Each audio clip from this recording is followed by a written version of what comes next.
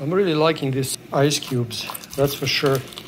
They are big, huge ones, and they look absolutely amazing.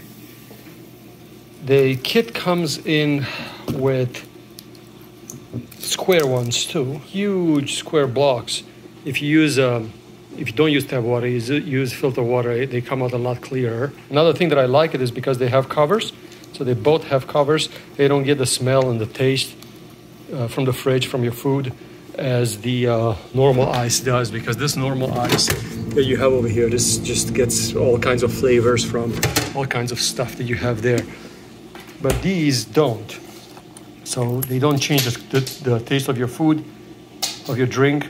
It's a little bit of messy. It's not as easy as just pushing a button and ice coming out. So it's not as easy as this.